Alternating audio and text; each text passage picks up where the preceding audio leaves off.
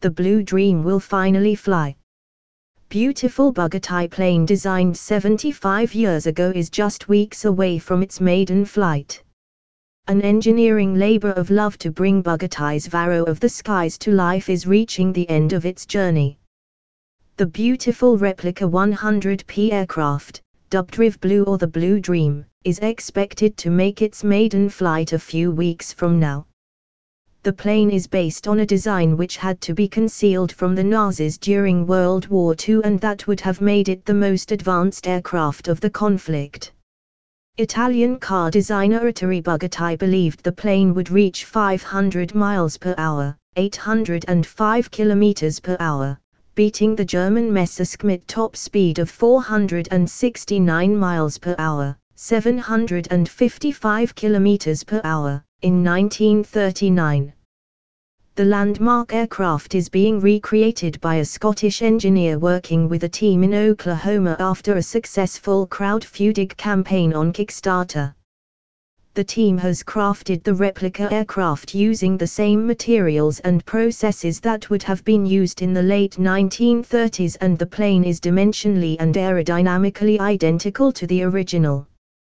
This includes elements of the 5 patents that Bugatti was originally awarded for the 100P.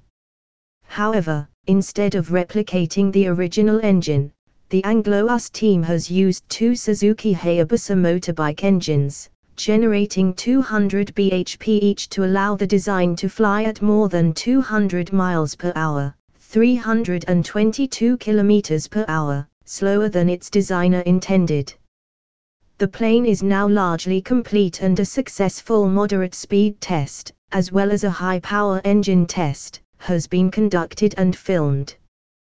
This is all part of an orchestrated test profile to ensure all systems are ready to go for the first flight a few weeks from now, the Kickstarter page explained.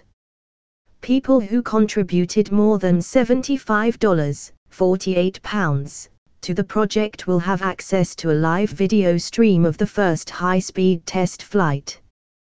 The craft was not realized during World War II, because in 1940, Bugatti, who had become a French citizen, concealed his prototype 100P aircraft in a barn in the French countryside in a bid to stop the design falling into the Nazis' hands.